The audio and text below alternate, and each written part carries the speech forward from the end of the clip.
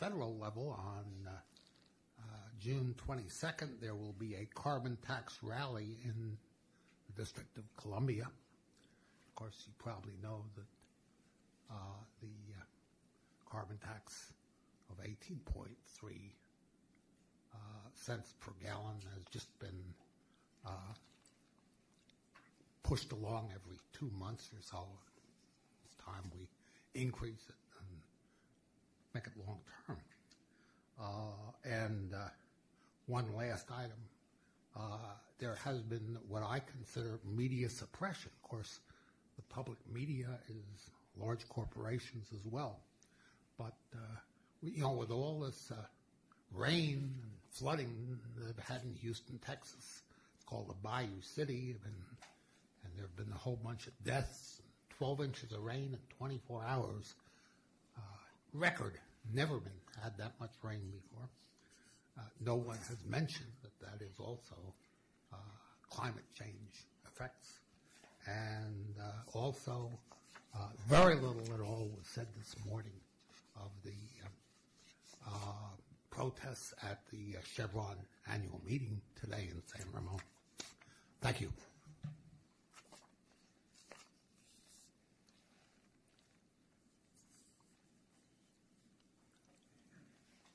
Okay, we pass next to the approval of the summary of actions. Anyone have any corrections or changes? Move to adopt. Second. Do I have a second? Second. All in favor? Aye. Opposed? Any abstentions?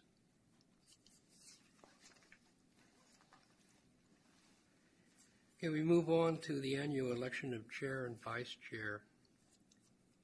I have served for 2 years. I would prefer to serve a third. Linda is not here tonight. She is our vice chair, Linda Manina. So I'm not sure what the committee wants to do about that.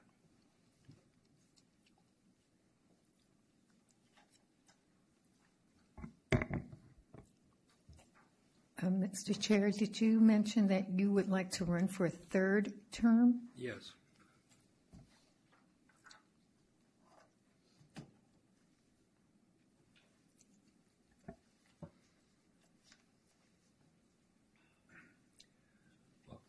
I nominate Stephen Smith to serve as chair of the committee for the current year. And I second that. Thank you. All in favor? Aye. Opposed? Thank you. We now pass to the selection of a vice chair.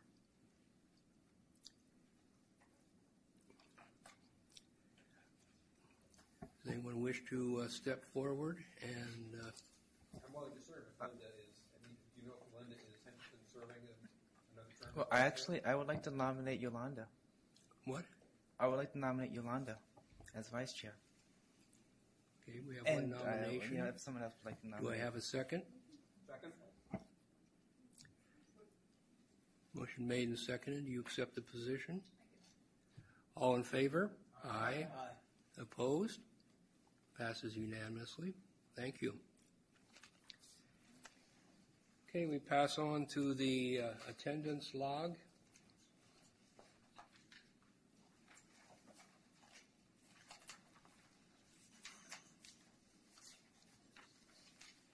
If there are no changes to that,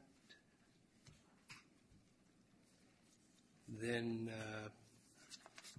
move on to the meeting calendar, which is pretty much going with our standard pattern for June and July of the third Wednesday. And as is customary in the authority, there will be no meeting in August. And finally, does anyone have any changes to their entry in the roster? If not, we'll deem all three of those accepted. So we move on to review of the City of El Cerrito's calendar years 2012 and 2013 Growth Management Program Compliance Checklist. And we have somebody here from the City of El Cerrito.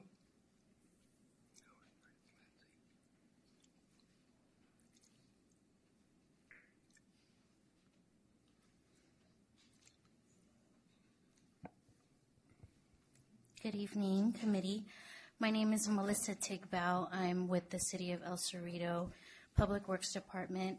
I'm here for Yvette Ortiz, who is our department head. She was unable to make it, so I'll try my best to answer any questions that you may have.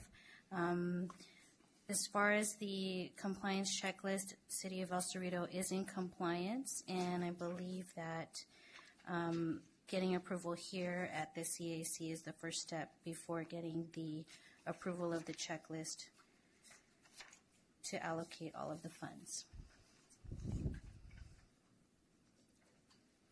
Members have questions? Well, it's a quick question. I realize that like many other communities, you're kind of having some challenges facing all of the housing element requirements. Do you anticipate that probably most future projects are going to also be infill? As in having issues with future projects? Well, I mean, just in terms of the properties available for the development of housing in the various categories, do you think it's probably going to be primarily infill, or are there any other, major new projects on the horizon? We do have a couple of major projects. Right now, we have a 56, it's 57 units that are actually under construction right now, not too far from the El Cerrito del Norte BART station, and that's going to be opening in June or July. And then after that, we still have another plan for a 128 residential market price condominium, which is going to be right next to the retail center. So we do have still a little bit of open space. We also have one more location, which is actually an existing building, but we already have it's 100% entitled for a 63 senior affordable housing, 63 units. All we need is just the financing for that. So there are definitely projects that are coming down the pipeline.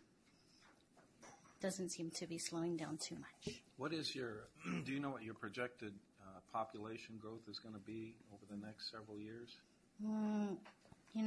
I can't tell you off the top of my head, but I can get back to you. Of the units that are going in, are there any plans for affordable units? Yes. So the first one, which is 57 units, that's going into construction right now, called Ohlone Gardens. All of it is affordable housing units. 10 of those are for special needs. Mm-hmm. Then for the 128 condo apartment called Creekside Walk, it will be approximately 15% of those as affordable units, and that'll be a number of 19 units. The last one, which is the Eden Senior Housing that I was mentioning, which is an existing building, that's all 63 units of senior affordable housing.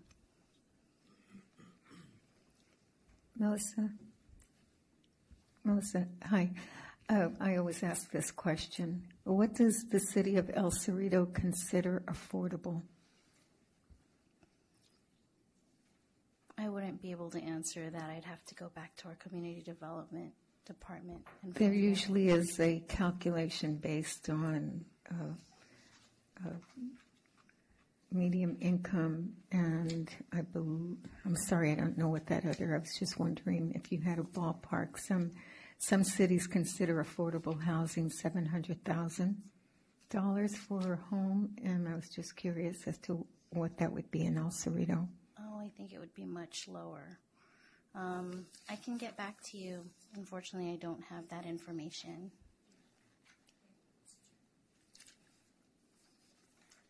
By the way, I'm very impressed with your report. Thank you. I think that you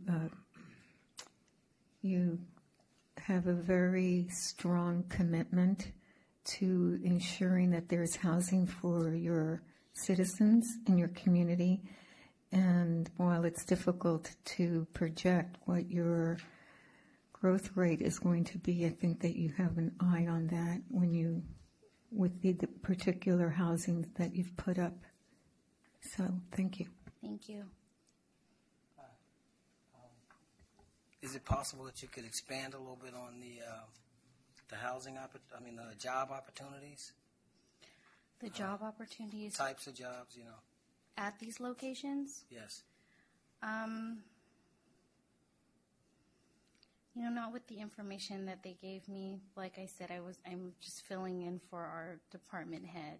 But I can definitely get back to you and let you know what kind of jobs would be expected. Okay.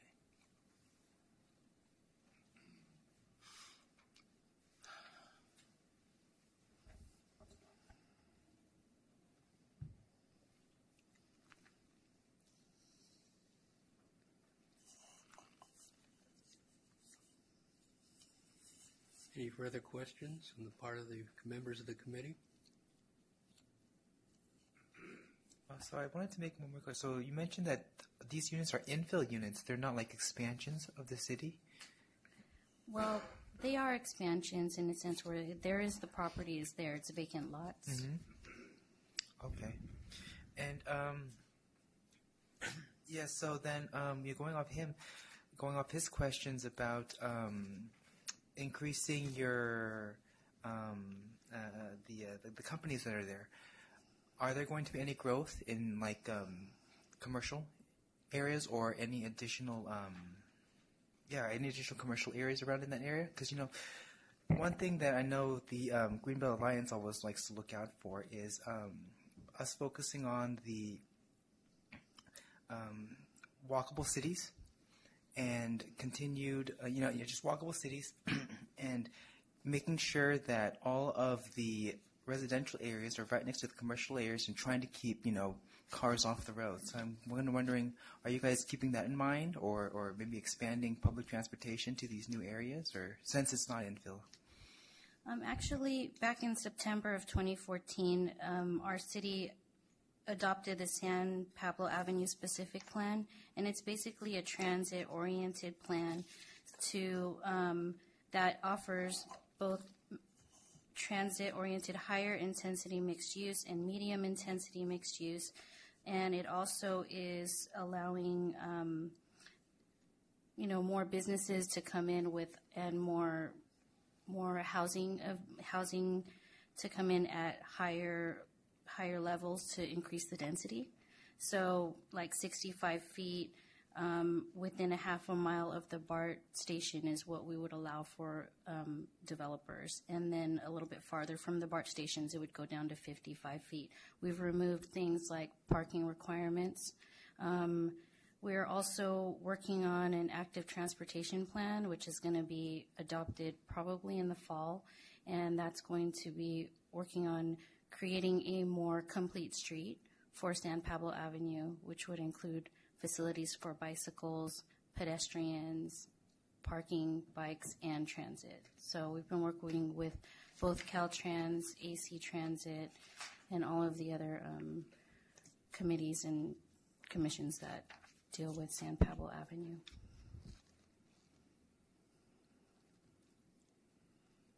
And I have some handouts for our specific plan if anybody's interested.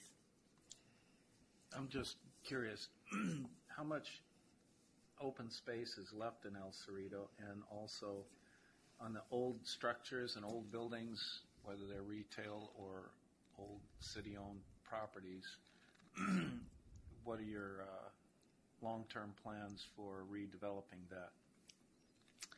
I think one of the larger projects is the Eden Senior Housing. That's in our long-term plan, is to try to get that developed. We do have open space, which is comprised of our parks and our hillside natural area.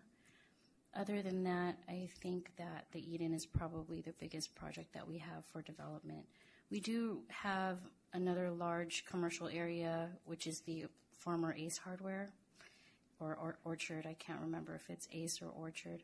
But that has been on the minds of a lot of different developers coming to the city.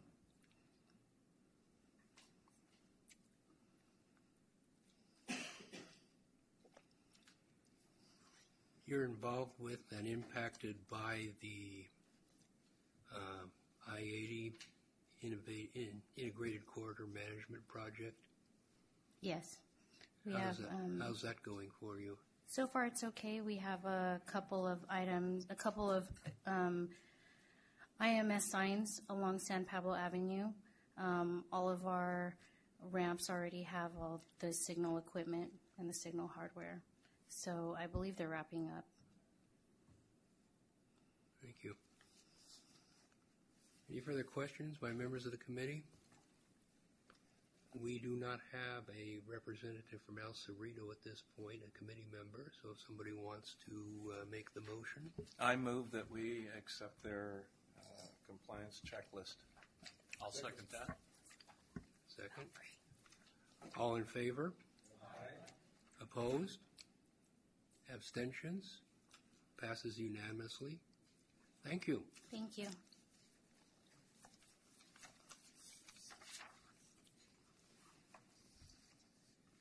And we pass on to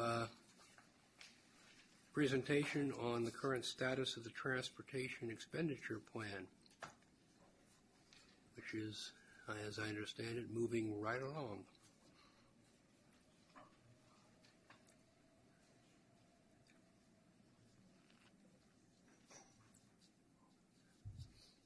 Yes, thank you, Chair Smith. Committee members, my name is Ross Chittenden. I'm Deputy Executive Director for projects here at the Authority, and I appreciate you inviting me in for this discussion. It's an exciting time at the Authority, and I hope after I have a chance to chat about it with you guys today, you'll see that it's an exciting time, and you'll join in and help us as we go down this path. I have a presentation I'd like to walk through. I walked our board through this the other night, and I've done this at a few of the regional transportation planning committees. And with the chair's permission, I'd like to provide some additional handouts. These are some staff reports from our meeting on Wednesday. With Lindsay, if you could help me. Apologize, these were not in your packet, but these will. I'll weave these in as part of the presentation here tonight. As I'm sure you've heard over the last year or so, whether it's at one of our board meetings or a RTPC meeting, or potentially as discussions that you've had here at this committee meeting related to the countywide transportation plan, the Authority has been assessing our needs countywide, our transportation needs countywide. And as we've done that, we've tried to look at how far Measure J is going to carry us, Measure C, Measure J. And what we've seen is a very significant gap in the anticipated revenues coming into the county and what we've identified as the needs. If you sum up the entire value of the needs as documented in the countywide transportation plan and compare it against the anticipated revenue, and this would be revenue we raise locally, revenue we get from the state or federal government, and then we get a lot of funding out of MTC, regional funding. That gap over the next 25 years is $13 billion. So we're facing a decision. So what I'm here to talk about today is direction that our board at the Authority gave to staff to start discussion and development of what we refer to as a transportation sales tax, and what I'll be talking about is a transportation expenditure plan. And this is a plan that could potentially go to the ballot as early as November of 2016. So we have some time.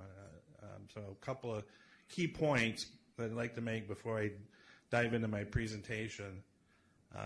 This is development of a plan and development of consensus to see if there is consensus to move forward to a ballot, possible ballot measure but is clearly not a declaration by the authority that we are definitively going to the ballot measure. I want to make sure that everybody walks away with that understanding. This is a development of a plan, development of working through stakeholder outreach, development of consensus, and only if we collectively decide this is something that we'd like to put before the voters will that decision be made. And that decision would be made, as you'll see as I walk through my presentation, very collaboratively with a wide variety of stakeholders. Ultimately, we would need approval of the authority board here, would need the approval of the majority of the cities in the county, and ultimately the Board of Supervisors. So this is not something we're going to take lightly. It's not something we can do in this boardroom without a lot of involvement. So this is really just the beginning of a dialogue to see where we're going. So to know where we're going or where we want to go, it's often good to learn from what we've done. So I just hopefully what I'm showing on these next slides are things you're familiar with. But as I get out and talk about this, I find a lot of the folks I'm speaking to really don't have a lot of background of the authority and who we are. In many cases, even Measure C and Measure J. So I always want to make sure that we put a little context into this discussion. So as I'm sure you all know, the authority was created in 1988 with the passage of Measure C. That was a 0.5 cent sales tax enacted for 20 years, 1988 through 2009. If you do the math, that's 20 years. And actually, it was 1989 to 2009, so it was 20 years. And interesting, Contra Costa was the second county in the state to take this method on as a way to raise revenue for transportation. Santa Clara County was the first county. And in fact, Bob McCleary worked at Santa Clara County when that measure was passed. So when he came up here, that was part of his charge, working here in Contra Costa. Measure C was a program that came on the heels of lack of funding out of the state and out of the federal government for transportation. So we were a county that was growing rapidly, a suburban county growing rapidly, and our infrastructure could not serve the needs of the residents that lived here or those moving in and businesses moving in. Measure C was, I'd say it was project intensive, so the majority of the funding was for large projects like BART extension out to Bay Point, adding lanes to 242, adding lanes on 680 and elsewhere to Richmond Parkway. So there's a lot of infrastructure. But it did have funding for pothole repair. It did have funding for paratransit and bus service. But the need back then really was towards completing our infrastructure. Seeing that Measure C was coming to a sunset, in 2004, the voters in Contra Costa endorsed a ballot measure, Measure J, that extended that 0.5 cent sales tax for a half a year, or half a year for 25 years. The couple of differences. One, the term was a little longer. 25 years was a little longer. But the real major difference in Measure J was our infrastructure was starting to get built. It wasn't complete. So Measure J included things like Caldecott, widening Highway 4 out in Antioch, Pittsburgh, and out in Brentwood, the E-BART extension out in that direction. There were some projects in there. About 40% of the revenue was available for projects. The other 60% were for what we call programs. So that's part of the subject of the last discussion, and the return to source funding. Again, bus, paratransit. We added a transportation for livable communities program. So some new programs popped up. So about 40% projects, 60% programs. One of the other decisions that were made upon the passage of Measure J was because we still had some infrastructure needs and less funding than out of Measure C, our board made a decision that we could bond against that 40% revenue. So that's a significant decision that I'll talk about it in a few moments. you put that all together, some of the added programs in Measure J, and our role as a congestion management agency, you'll see that we provide a wide variety of transportation solutions to the residents here in Contra Costa. We're not a highway department. We're not a transit agency. We're not the park district building trails. We do it all, or at least we fund it all. So this is something that Lindsay and her team came up with. I think it's very nice, that summarizes and has some nice little icons that show the different types of transportation that we fund through our programs. And in some cases we implement, and most cases, or many cases, it's done by the local jurisdictions or BART, Park District, et cetera. So very collaborative process to deliver very multimodal solutions to the public here. So that's really setting the whole context. The next series of slides, I really want to focus on that 40% that I mentioned a few minutes ago that's available for projects. So number one, timing couldn't have been better. Passing Measure J when we passed it, we didn't know it at the time it passed, but there were some funding opportunities on the horizon. Prop 1B out of the state, the Recovery Act out of the federal government. So not knowing where the money's coming from, but wanting to be ready, we have the mantra of getting projects shovel ready. So we'll start the environmental work, in some cases the design work for projects, even if they're not fully funded, because every once in a while, a bucket of money does fall out of the sky and you want to be ready. I talked a little bit about the next two bullets, the finance and bonding against future revenue. And again, that was a strategic policy decision made by the authority, knowing that the residents didn't want to wait 25 years for those improvements. We wanted to find a way to advance them and deliver them as soon as possible. Maintain great relationships with their funding partners. That I think is a shift that's happened over the last 5 years or so since my boss Randy Iwasaki came in town. We've established a great relationship, I believe, with MTC. They've helped out tremendously on funding projects. Anybody that thinks they can do it alone is a fool. So building partnerships and relationships is very, very important. And if you do all that, you can do the last bullet there is leverage other people's money. We love it when we are able to compete for project funding and obtain that funding. Next couple of slides are trying to show you that graphically. On this slide here, this is our annual sales tax revenue. Well, that's actually our budget. I'll say it's our budget sliced in two components. So the blue bar is the annual sales tax collected here in Contra Costa. So I'm starting that in 2010. So that's kind of at the bottom of the recession. So you've seen there's been a fairly steady growth, averaging about 5% over the last several years. So nice increase in funding. The red bar is what I really want to point you at. That's funding in our budget that's leveraged from other sources. So that's state, federal, regional sources. And you can see, using that strategy I just talked about, we've been very successful in attracting other funds. Overall, if you look at I'm sorry, what happened to the 2015 where the red bar kind of dropped by $20 million? So what's happening there is Caldicott's finishing, Highway 4 is starting to finish,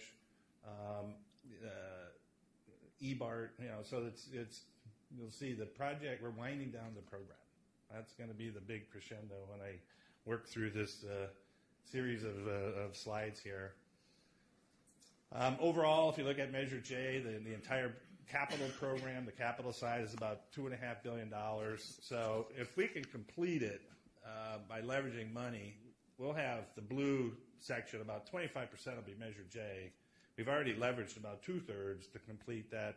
We're still working on that green piece. So you can just see, these sales tax allow us to compete and attract a lot of other funds. So this is really getting to your question. So what I've shown here is what we call it, there's two ways to look at it. There's the half full way and the half empty way.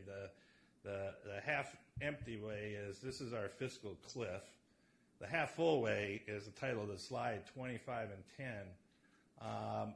We've completed our 25-year capital program in Measure J in 10 years. So that top line is our total revenue collected annually. So that's that increase. That's part inflation. That's part economic growth. The lower blue line, that's the 40% that's available for projects and what we can bond against. So what we've done, is there a pointer here? Check it out. So by bonding, we've taken this funding, that future funding, and created this expenditure peak here. So this is our actual spending. So you can see, we've delivered these projects much, much earlier by advancing these dollars. But what it does is, where's our future? Do we have a future program? Are there still needs that we need to consider? So this picture is really why we started the discussion about the need, or I shouldn't say the need, but the potential for going back to the voters and seeing if they have an additional appetite for more revenue for transportation purposes. So, and actually, so before I jump to that, I should say we actually did kind of consider other, just consider the landscape. So what this slide does is it really shows you transportation funding overall in California. So as you can see here, that green slice, 65% of the funding in transportation in California is locally derived. So that's either through sales tax or through, in the Bay Area, we have the toll bridges, so a lot of tolls. The state kicks in a little over 20%. The feds used to fund the program at about 80%. I've been around a long time. I used to work at Caltrans. I remember the days where projects were 80% federal funding and you had to put in your 20% local match. Well, that's flipped. So, and you've probably either seen in the paper or you've followed the discussions either in Sacramento or in Washington. In Washington, they can't resolve the funding crisis. Transportation Trust Fund is on the brink of insolvency.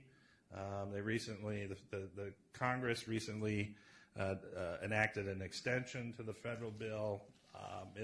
Everybody's kind of throwing up their hands in Washington. They don't know how they're going to fix that. They're looking at a variety of primarily tax reform. I don't want to say gimmicks. That's not a good word. Tax reform measures to try to come up with revenue, but increasing the gas tax is dead. There's been a number of the leading members of Congress that have said that. There just isn't a will.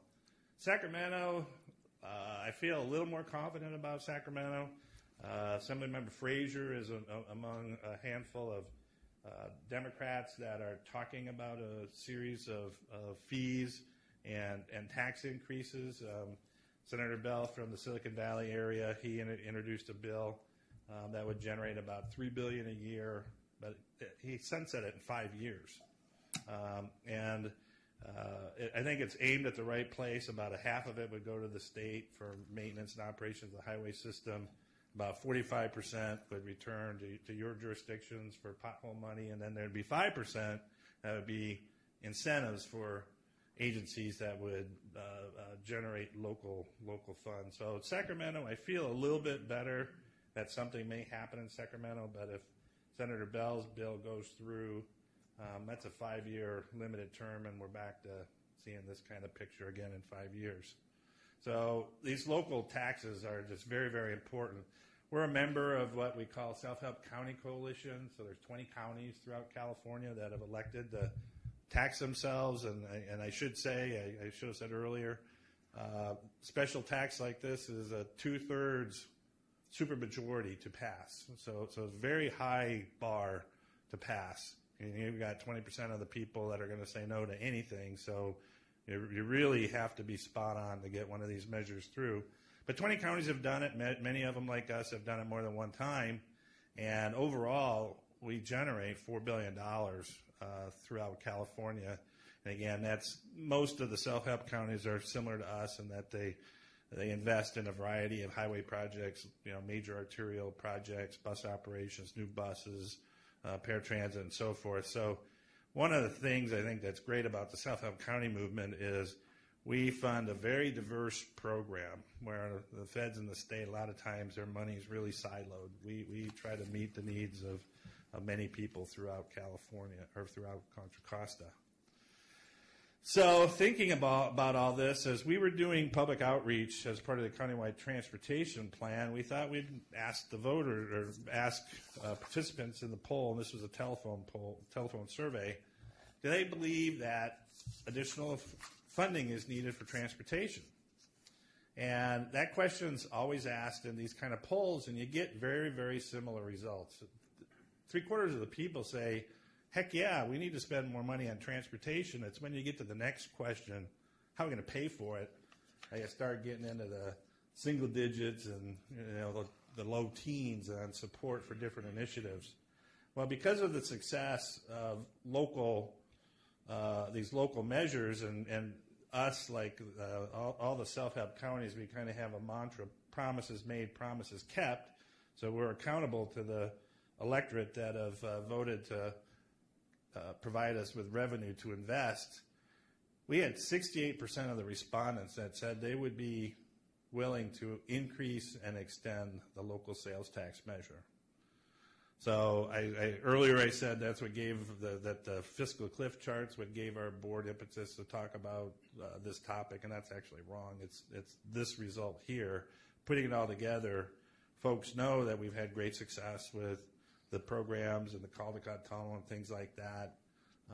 They're willing to invest more, according to this statistic here. And 68% is pretty much right on the number. If that was the result of the vote, it would pass. If we lose 2%, then we wouldn't make it. It's Alameda County, as I'm sure you know, in 2012, they lost by 700 votes out of 700,000 votes cast. So this very, very narrow margin of error as we're talking to the voters about that. Question here. What was the size of the sample size of that survey, and what was the margin of error? I think there were 2 surveys, 800 each. Yeah, so we actually did 2 surveys. They were both about 800 each. And the second one, our board didn't believe, well, I shouldn't say our board didn't believe it. This was about 14 months ago, so the economy was just starting to recover. Would people be ready to open up their wallet? So showed them the results, and they go, well, let's go back and do another one. So the second one we did a split, and one of them had the word new tax in it, and the other talked about I forgot exactly how it was worded, increase. And you put a new tax in it, we lost about 2%. So, you have to be very, you want to be upfront with the voters. You want to make sure we give them credible information and we help educate them. But sometimes words matter. So, Chair, I was going to take a little pause here, grab a sip, and entertain any questions about how we got to the point where we actually want to start talking about a transportation plan. And I'll take a sip of water, and if you have any other questions, I'll be happy to answer those. I just want to ask one question about the outreach. You said the outreach was by phone? Just for this particular poll, yes. Because oftentimes I find when I talk to citizens from Antioch, only a certain percentage of citizens are involved in surveys, so it's not a good cross section of voters to get a real, true feeling about, how they really feel about the taxes.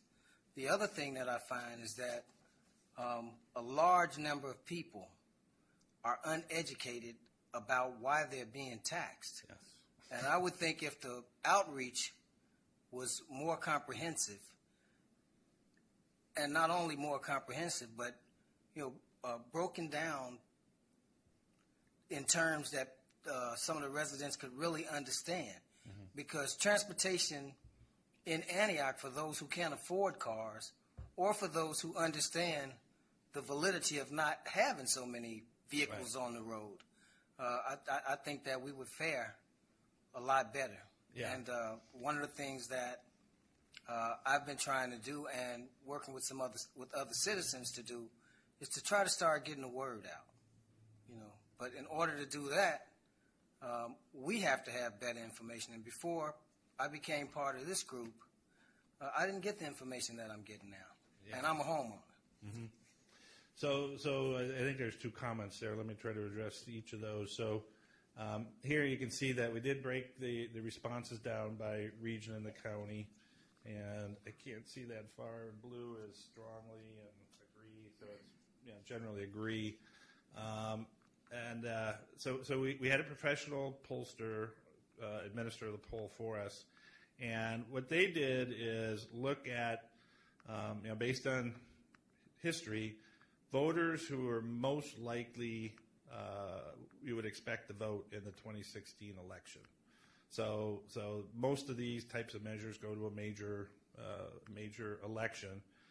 So to receive a phone call in this poll, you had to be registered to vote, and you had to have a preponderance for voting in major elections. So, you have your kind of stable voters, they'll go out to any election, and you know what the results are for some of those elections where you're only getting 40% of the folks that vote. So a major presidential election where we'll be electing a new president, you're going to have a very relatively high for America. You're going to have a high voter turnout. So they went through and they didn't select individuals, but they selected the traits and screened through voting records and public information to come up with a random group of people that had the criteria that said they're likely to vote in 2016. So it was really targeted, not targeted to political party or anything like that, but targeted to people who are likely to vote. And your second question, I couldn't agree with you more. Transportation is it's ubiquitous, and everybody relies on it. But how it happens is a mystery, and how it's funded is a mystery. So I'll take what you said on as a challenge.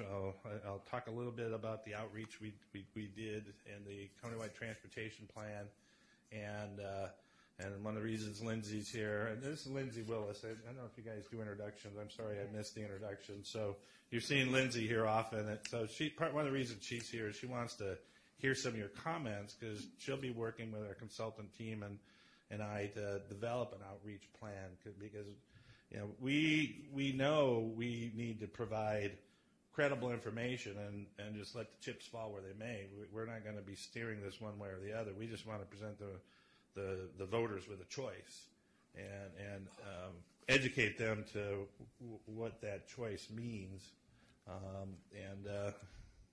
This is America. I don't know about the supermajority, but we live with that. So democracy in this world is 2/3, and we want to make sure we have an educated electorate.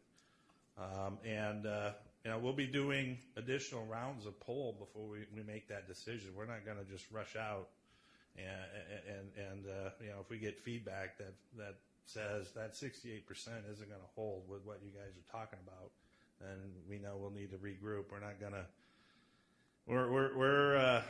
If we make the decision to go to the ballot, we're in it to win it, and we're not going to do that unless we believe that we've educated folks well enough so that based on what they know, they would support this. Well, I want you to take something else back with you. Okay. And, by no means what I'm saying, it's not a criticism. No, because I want to commend you, first of all. Thank you. I think you guys have been doing a fantastic job in most areas. I personally would like to see some opportunities that I think are right there that just haven't been created in training and employment. Mm-hmm. That's another subject. But I think you brought up something very important, and it was right along with my point. There's a major election coming up for president, which means a lot of new voters will be coming out, given who folks think will be running for those offices. So I think that it's a good opportunity for transportation to educate more people, and I think looking at more innovative ways. finding ways to incorporate it into what young people are learning in school. It's a fantastic time.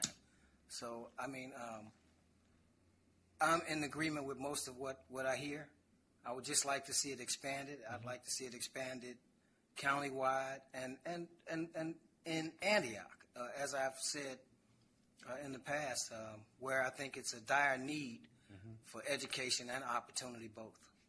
So yeah, that might be a good topic for a future meeting. I think we're doing some things that are targeted towards the youth, but we could use some more help doing that. So anyway, any other questions? Otherwise, I'll move on. And I sure. do. Notwithstanding federal continuing resolution or a stale budget or cutting budgets, I've noticed something. There is a strong push in the national lab systems to move towards a high-tech research, addressing global warming, water production, desalinization technologies, and battery technologies. We just opened up the Chew Center at Berkeley Lab, which is totally devoted to all of those things. And so more money is being devoted towards those research projects, and they kind of dovetail into this. And I'm wondering how that could affect your ability to get funding from similar sources. I have to check. Randy, are you listening? I don't know if you were here last month when Randy did his presentation. So this is your comments right up where we are, what we're about now. You know, we're transportation is at least 2 decades behind in the use of technology, and we think that it's happening all over the place, and we're thinking, why not happen here? You heard from Randy. There's all the benefits, the environmental benefits, and mobility benefits, and the jobs benefits. That can happen right here. It's starting to happen with what you're talking about. So we want to hear from the public. And in fact, in a couple of weeks, the same folks that conducted this poll for us are going to do a series of focus groups throughout the county to try to help people in these focus groups help us, or have people in these focus groups help us talk about technology in a way that the public can understand. Back to your comment, transportation is hard enough. Then you start talking about how technology will be used in transportation. It could be anything. A lot of people are thinking it's people texting on their phone, and that's not what we're talking about. So we want to, we see this opportunity. We see the start of it here. We see a lot of momentum. I guess I get to vote. I'd personally like to see some funding in here that's earmarked for technology, but it's not necessarily anything specific. Because if we pass a 25-year plan and we think we know what 25 years is going to look like, that's another one place we're just fooling ourselves. So that's a tough line to have. We want to commit that we're going to do these specific programs, but not having some funding for technology and innovation, we may have a missed opportunity there. How many jobs are created per $1 billion? I heard something like 18,000. 18,000. Yeah, according to the California Business generally Roundtable. 10 or 20-year jobs. No, that's that number. There's all kinds of numbers bouncing around. That number, and I actually was part of the study that did that when I worked at Caltrans. That number is based on the construction inspection, or not the construction inspection, the construction investment. So it doesn't have all the upfront engineering. So it's construction jobs, it's supplier jobs, it's jobs at McDonald's where the construction workers work. So yeah, it's 18,000 about. If I remember the numbers right, about 11,000 are really construction jobs, and the rest are support type of jobs, and a huge amount of economic activity. But that's a temporary benefit. When that construction job goes away, or the construction project goes away, that job goes away, or a job goes elsewhere. Hopefully, the man or woman working can follow the work around. What we want to do is combine that investment with other initiatives so that we're creating permanent jobs.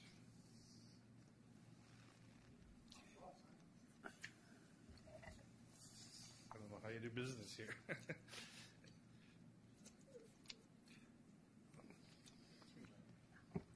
Hi. Hi.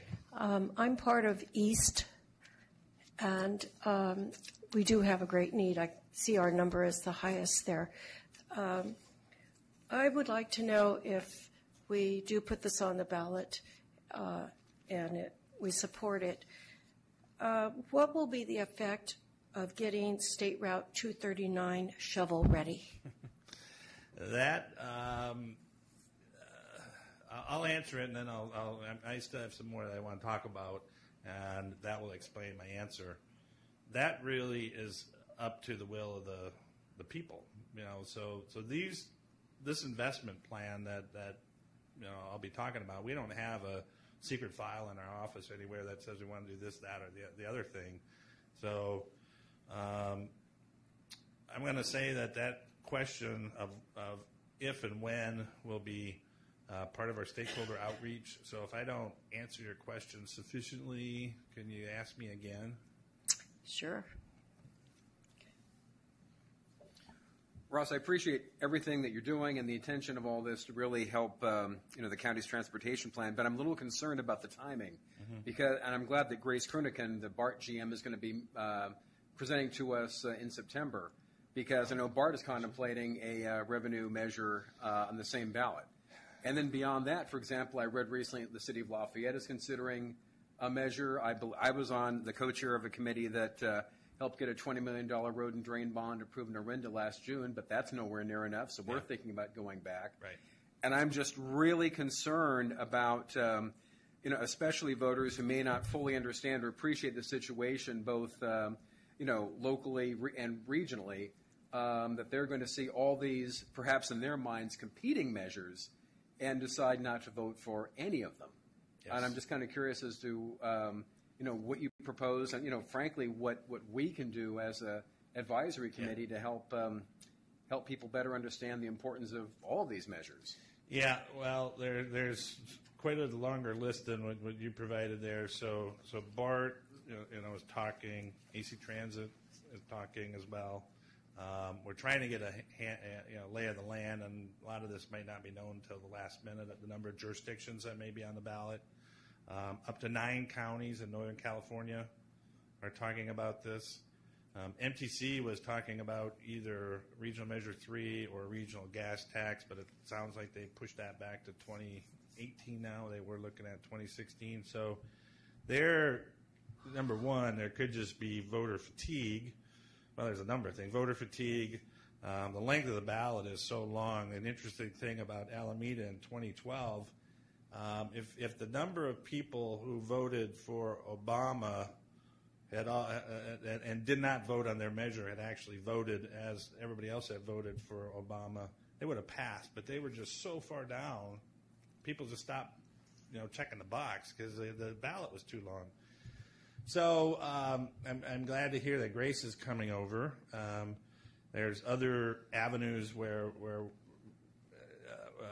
we need to get together. There's been discussions with a couple of the BART directors. I don't know if they're serious or just interesting gestures about things that they'll do if we support them or put a lot of funding in our measure for them. But the voters need to see that this is a coordinated plan, not competing plans.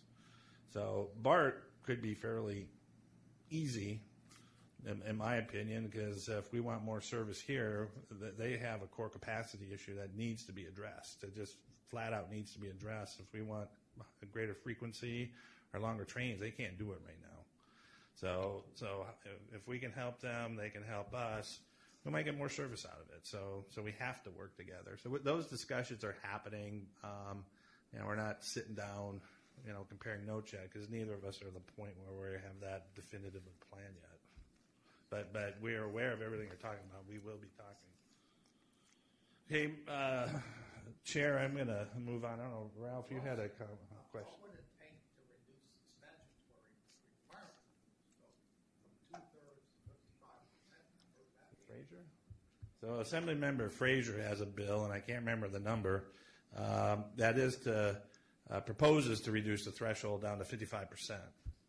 Now, there's two words you can say that'll express my opinion about the likelihood of that happening. To change to 2/3, you have to amend Prop 13.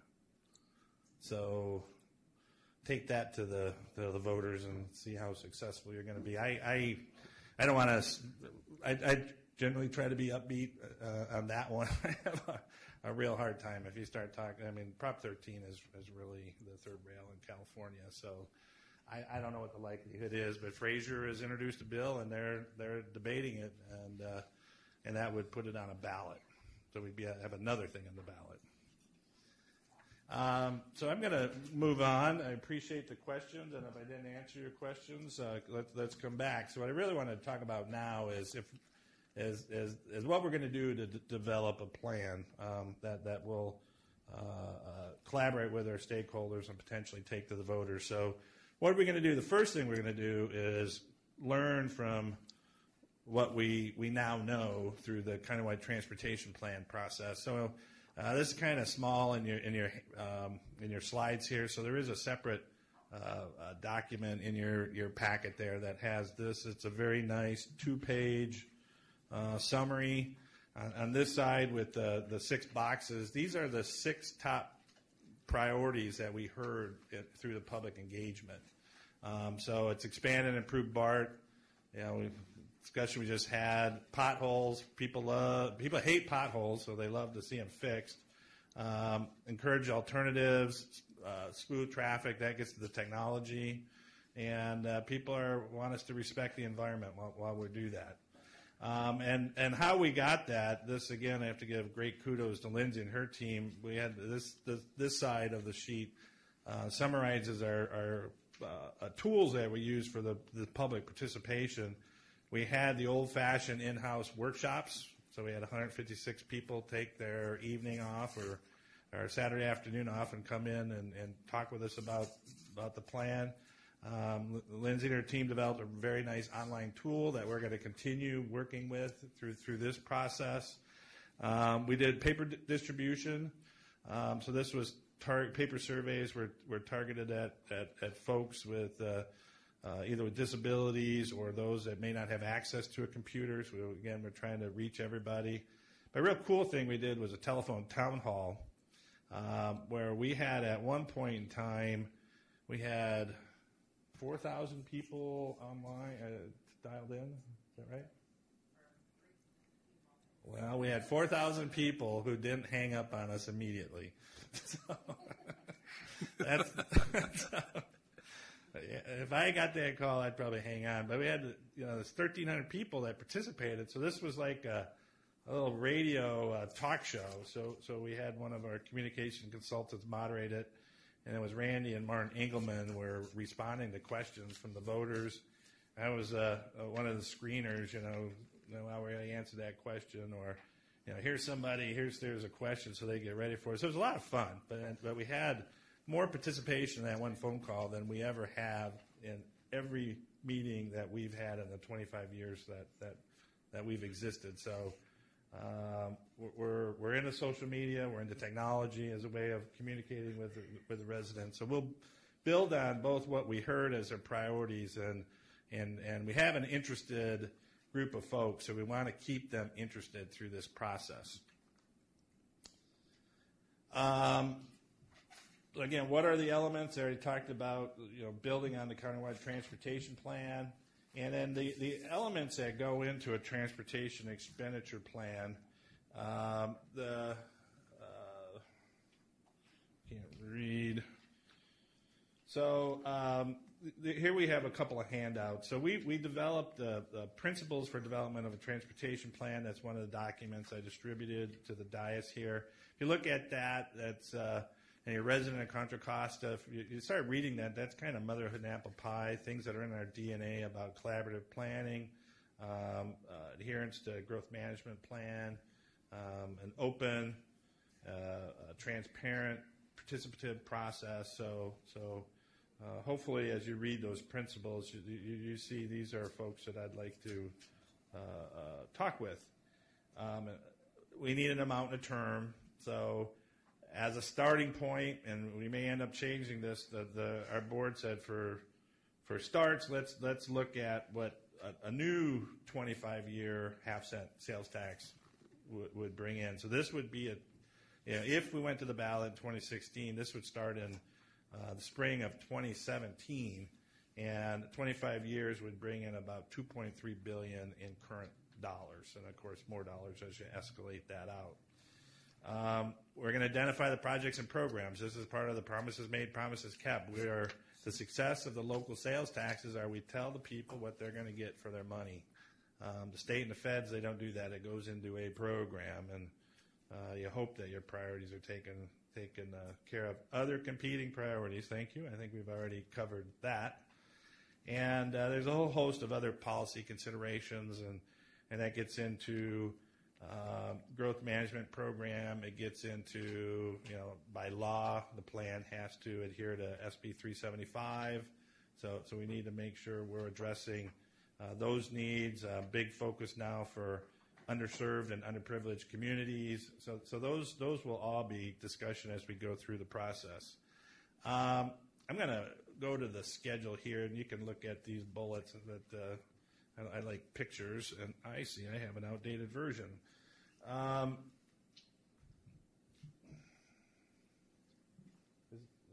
you know if this is the version that was in the handout?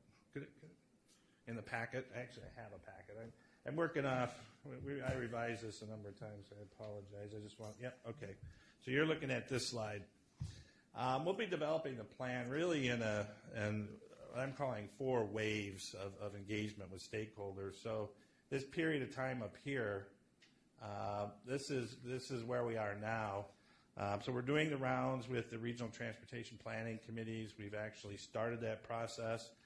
Using this revenue that I just talked about, we divided that by the 4 pieces based on population and gave each of the RTPCs a target.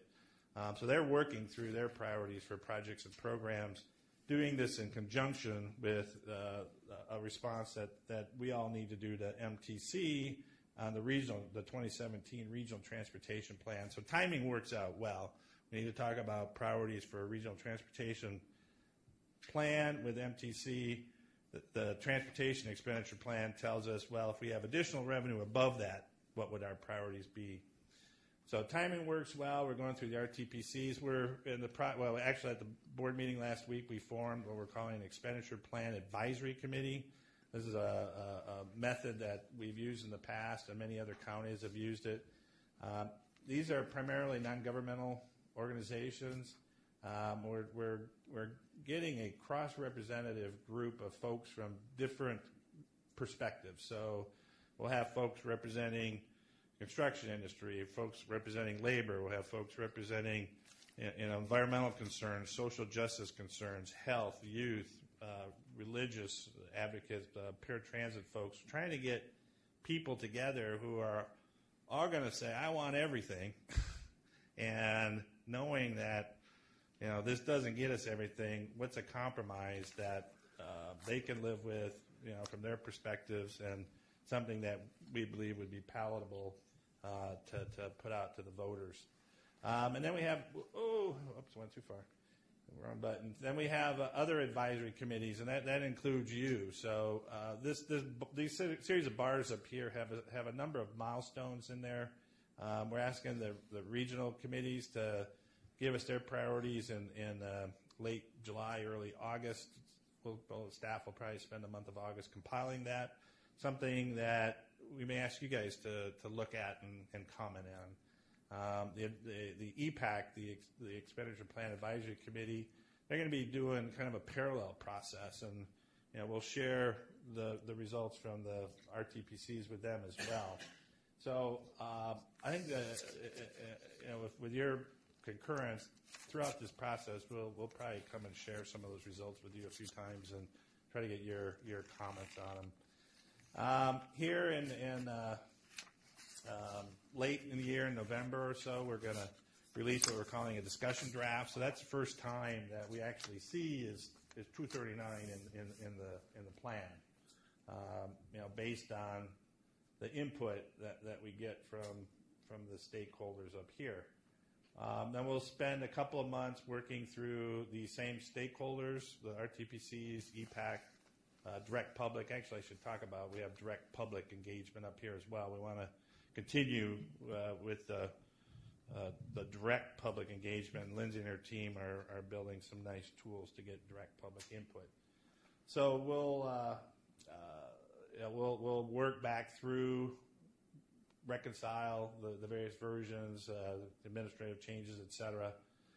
And then the goal is that in January, our board adopts what we're calling a draft final TEP. And then we'll go through another few months of reconciliation. Ultimately, in May, we need to get to the point, and this is actually working backwards from Election Day, to get there on Election Day in May, we need to have the final plan that is nailed down, projects, programs, policies, written into an ordinance. And then we'll circulate it with the county and the cities. So we need the county to approve, and the majority of the cities representing a majority of the population to be successful. We need 100% to meet this kind of a threshold. And it isn't until all that's wrapped up in July is really the decision made. Are we going to go to the ballot? So we have about 14 months or so. Hopefully you agree this is a collaborative process. We're really going to be, trying to listen to everybody from every perspective, and ultimately we'll be doing a lot of testing with the public, either through the tools or through polling, and that often guides the final decision. And we put together a plan that the various stakeholders, considering all the other potential initiatives, would support, and that the public has demonstrated that we were wise putting that together, and 2/3 of them would support. So I can't commit to you that 239 will be in the plan. If these folks say it's in the plan, it'll be in the plan, and we'll work to deliver. It's my understanding that this is a tri-link project as well. Do we have to wait till San Joaquin and Alameda County step forward with this? Or can we start that first link? Yeah, we probably need to come back and update you on that. We're actually in the process of winding up the planning for that stage for that project. That's under Martin's leadership, and it's in a month or two it's going to transfer over to me. I'm the project delivery person. Spent a couple of Fridays ago over in San Joaquin County. There wasn't a yawn from them, but they don't view it as benefiting them. So ultimately, you don't have to have everybody on board, but boy, it sure is hard to tell somebody we're going to build a freeway through your community if they don't like it. So the technical answer to your question is no, but the realistic answer is, yeah, we need to have some more consensus building with both Alameda County and San Joaquin County. And whether that turns into funding, I think that's very speculative, whether they would see enough benefit to actually contribute to funding. So we have a lot of work to do to gain consensus on that project. And I think clearly huge support in East County. There's other folks that have concerns from an environmental perspective. We'd have to work through that. Getting the other two counties that form the Tri and Tri-Link, we're a ways from that. Well, when I talked with Matt Kelly, he said that maybe the first link, even though it's just Contra Costa County, might be on the board. I don't know what soon is, where you go from Vasco Road on Armstrong Road to Byron Tracy Highway. Is that at all have a yes on it? I'd have to chat with Matt to find out what he's talking about. That we haven't even started the environmental process yet. Okay. Thank you. So it's the short answer is a number of years. I can't fill in that number.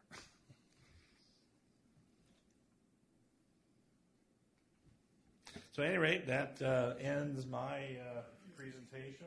I appreciate the dialogue. I'm glad it was more of a dialogue than a Q&A, and I'd be happy to answer any more questions that you'd have or continue a dialogue. Russ, my drum beating is always around bus service, and I served as commissioner for the city of Lafayette. And while I appreciate your hard work, and certainly Lindsay, there's no doubt in my mind that I think you're going in the right direction, and receiving input from various stakeholders.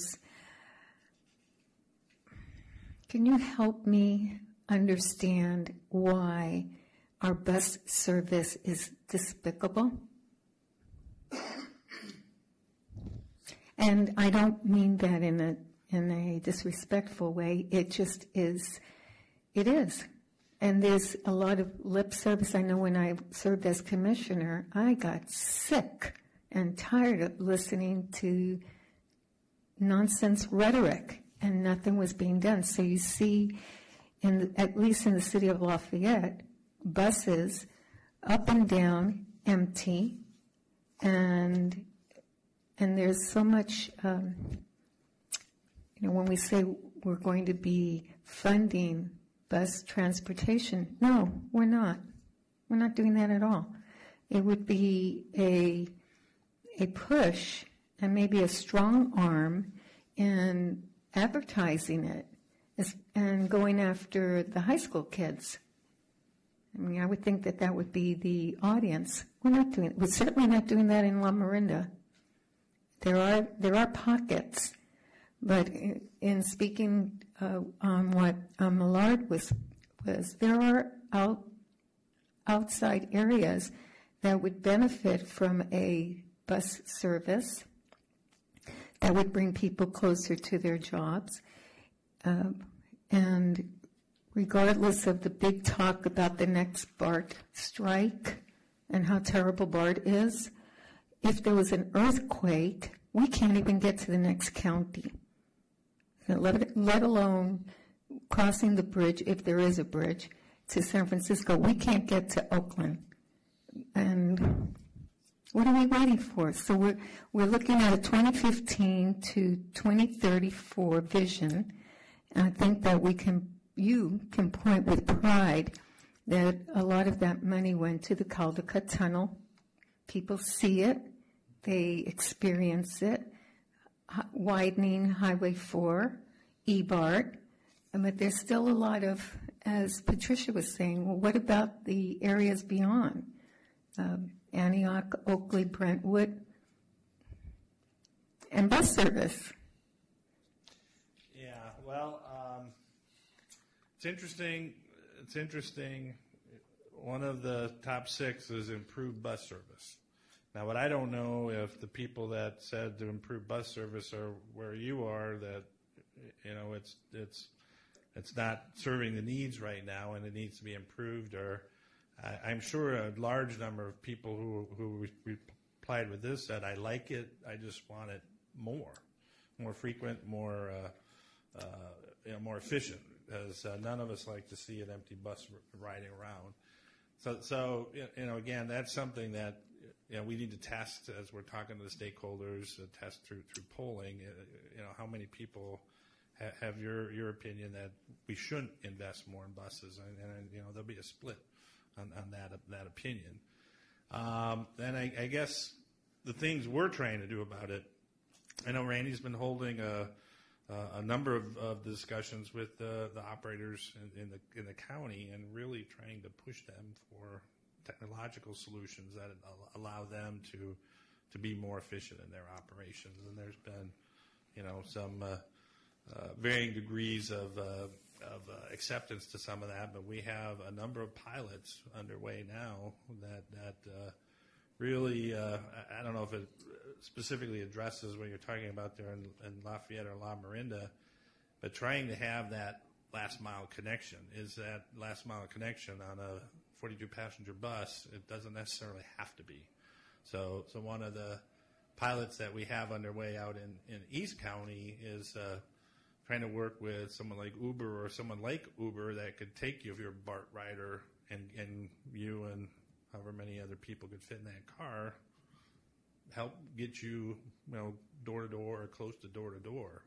So it's that transformation of, transit has to be a 42 passenger or whatever it is bus to, are there other ways to deliver that in a more boutique setting? So we're trying to do those kinds of things here. If you don't mind my Sure. commenting on that. I think it's innovative, and I think that's wonderful, to say Uber. And certainly they can fill that gap. And yet the buses continue to run and continue to receive revenue. So if you're going to pay me to do nothing, I'm going to continue to do nothing. Yeah, it's hard for me to comment on that because I think that's an opinion. I respect your opinion. I know there's others that have different opinions. Some people are very reliant on transit, and they're very. I don't know. Some people are very satisfied. Some people think you can always be better. So maybe it's just how we're implemented in the county is different based on the characteristics of the county. If I could, I'm a bus rider. I do so in Pinole. It's usually a packed bus, but I do agree that if something's not working, let's not fund it the same as something that is working. I would just say that it seems to me that a lot of times those empty buses do damage to the roads, and they do, especially on residential roads, and so that's a cost that we're incurring for something that, so not only are we paying, but we're also incurring a damage cost to repair those roads for, those heavy duty buses. So, is there anything being done to address that as far as stats wise? What numbers are out there that say, yes, ridership is up or ridership's down? And so we hold ourselves accountable or hold them accountable to the money that we're giving them. Yeah, the answer is yes. I can't tell you what they are and necessarily say I know where to find them, but all that data is available. Transit properties are, one of the things that they're awash in is reporting. They report more than any government agency I know. They have myriads of reports. So we could. That's actually a good suggestion. We should be bringing in that kind of efficiency information. But again, I'm up here preaching promises made, promises kept. If that's an area where the promise isn't being met, we need to hold them accountable. Now, transit is highly regulated too, so that's something that I think we all could be working on as well. Is the I don't want to say good regulation, bad regulation, but there are a lot of regulations that you scratch your head and go, why is that in place? Is that just because something happened back in 1964 and something bad happened, so we enacted a regulation that never comes off the books? We're full of that kind of stuff. So that's a good suggestion, and I think it's something we need to bring in. And I know the transit folks report that stuff over and over and over. And I know they're going to be here with their hat in hand, so having increased accountability is a good suggestion. I have a comment to address to that. Why are we stuck with a 42-passenger bus? My belief is we're not.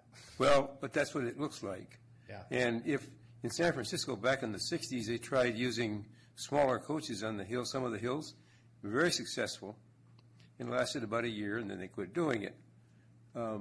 It's something to me that is an efficiency that we could, instead of a 42-passenger coach running empty, maybe you got a 20-passenger coach running with 3 people in it, and your economics are way different.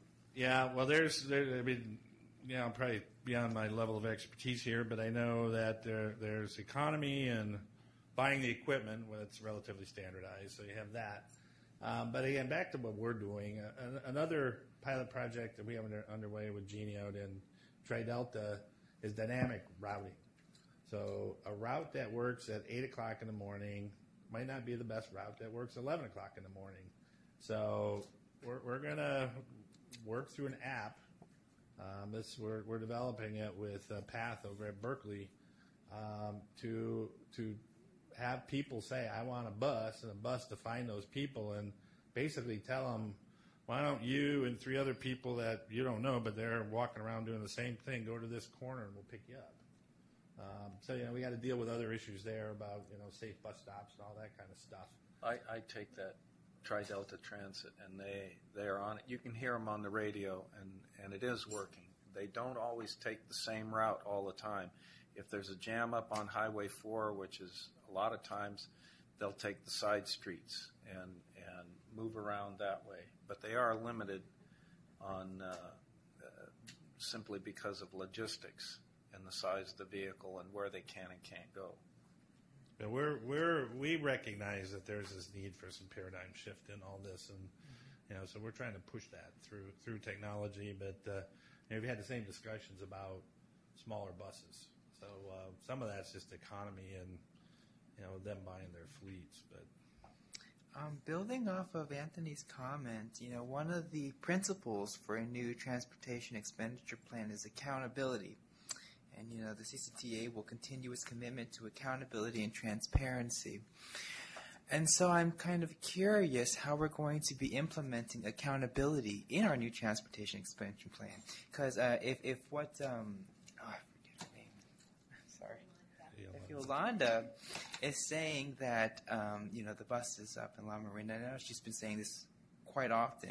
She keeps consistently saying that the buses up there are using public funds, but are not performing, and they are not, in her opinion, not being held accountable for that. I'm kind of curious how we're going to incorporate this concept of accountability in our new transportation expenditure plan. Well, maybe you can help with that, because the last item on your agenda, the growth management checklist, that's a form of accountability that was built in for jurisdictions adhering to certain policies. So maybe that discussion should be happening with transit or other things that we invest in. So I don't know the answer to your question, but certainly that if there's a significant enough concern that funds are not being spent efficiently, maybe there is a process that anyone who gets funds has to go through a similar type checklist. My background, again, is more on project delivery, and I see a number of jurisdictions that are getting appropriations of money and for a variety of projects, and they're not being delivered. So should we be giving them more money? We had a gentleman here from a bike coalition a few meetings ago that made that statement, and our board didn't like what they were hearing because we think we deliver well, but not everybody does. So today's world, accountability is higher than it's ever been. A lot of other counties have empowered their citizen advisory committee to have more of a watchdog type of role. So certainly open to that discussion. Again, I don't know the level of sentiment about this topic throughout the county, but there's enough concern around the dais here. It's worth a discussion. So we need to find a way to work that into our dialogue, whether it's through the EPAC group or with a direct engagement with the public. Because often in the public agency side, everything's fine. I just need more.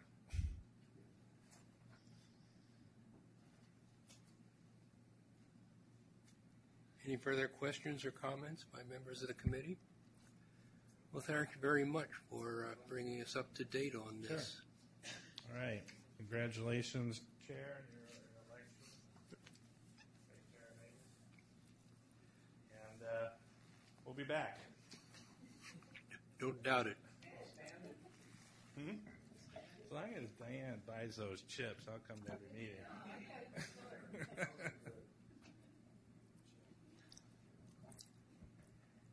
Okay, pass on to reports. You have my report from the authority board meeting of last week. Of course, the major part of that board meeting was working on what Ross has just presented to us. I am trying to hit the highlights of the consent calendar.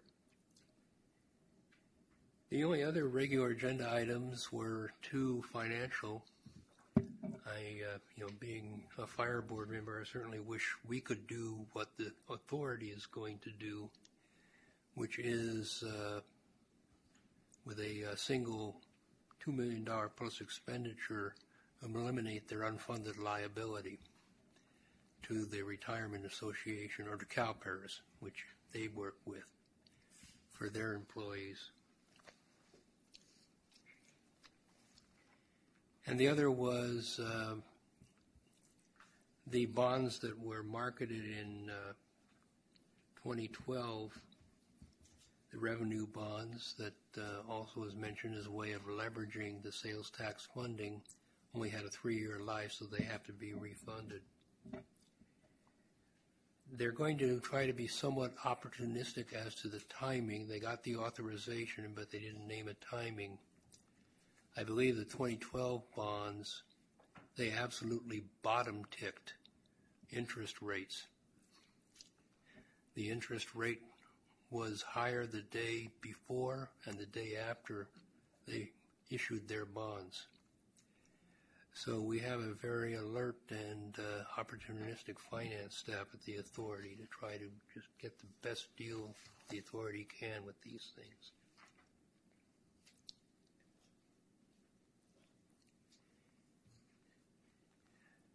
If you want to have some idea of how broadly Randy's contacts are, take a look at the executive director's comments, which always appears toward the end of the authority board meeting agenda.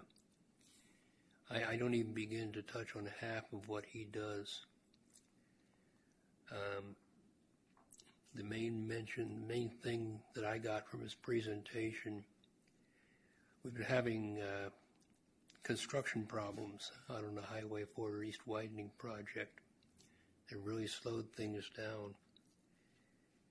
They're trying very hard to get that last segment, have the median done and available to EBART by February of 2016, so as not to impact EBART's construction.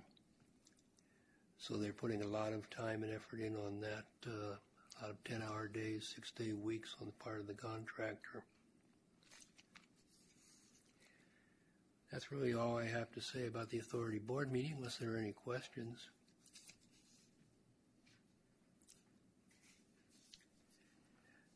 Okay, we pass on to member and staff comments. Chair Smith, there are various new members that are sitting on this committee, and I would like to ask for an agendized item in a future meeting that we are able to introduce ourselves and give a very short, brief background on who we are so that we can better collaborate with each other. That's an excellent idea. And will you take care of that, Diane? Thank you. Also, our report this afternoon or this evening from the city of El Cerrito spoke about a transportation complete street report that they're going to have in a few months, I believe. I would like to also ask if we can agendize that and have them come back and give us a report on where that particular status is on their transportation and complete street. Okay. Well, we'll certainly put that down as a future agenda item. Are there any other suggestions? Yes. And lastly, there are certain responsibilities we have as committee members, and there are certain restrictions that we have as committee members. And I would like, again, agendized in a future meeting for those particular responsibilities that we have as committee members to be outlined to us. Number one, as a refresher for those of us who've been sitting on this committee for a while, but certainly for our newer members so they can hear how we interface with the Transportation Authority, and that in fact we're only an advisory board. Mm-hmm. So if we could have that also agendized, please. I would assume that would be something that Martin could come and do with us. All right, thank you. Sure, Ms. Smith. Just one quick question for Diane. Just wondering, from your perspective, how much effort are the city councils of the communities where we currently don't have representatives working to try to find, folks from their communities to join this committee? Because looking at, for example, the two most populous cities in the county, Concord and Richmond, currently don't have members on the committee. I'm just wondering what I don't know what you can do in terms of urging those city councils to make the appointments.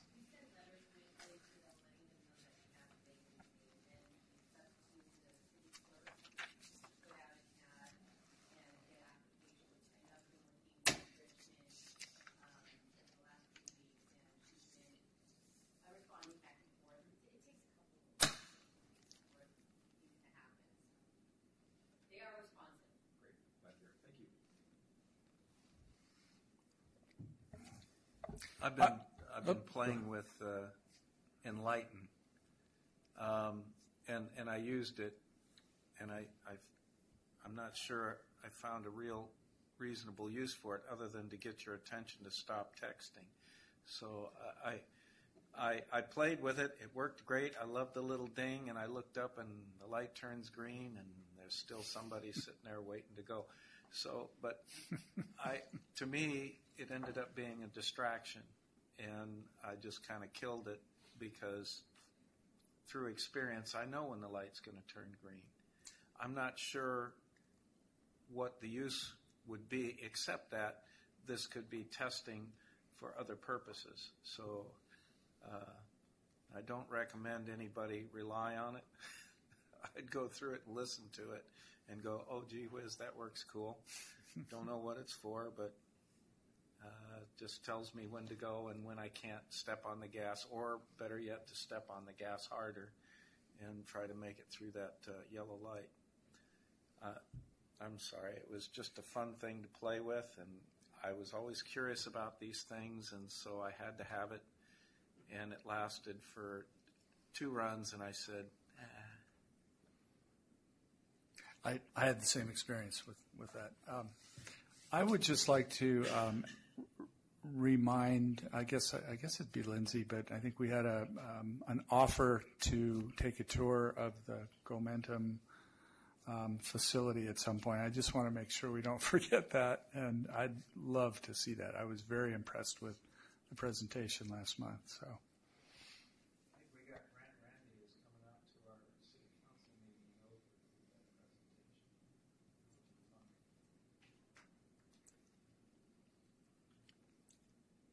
presentation. Anything further? Any further suggestions for the agenda?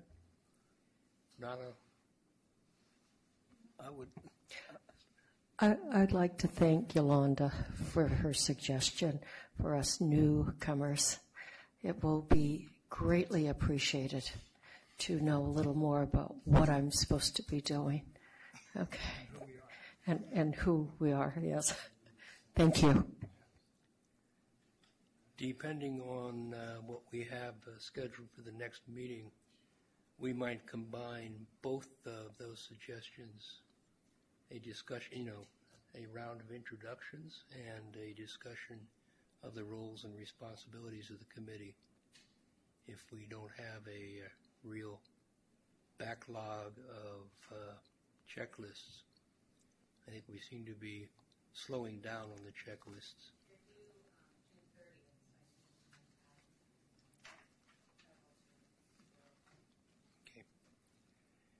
If there's nothing else, I'm sorry. It's okay.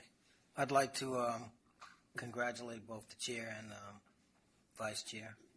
And I would like to add to what Yolanda said. I would just like to see a follow-up on some of the requests that we make about information. Make sure that information come back, because a lot of it is not to try to dictate, but to try to figure out a way to help our cities do better than what we're doing. Thank you. We have nothing further. I'll declare us adjourned.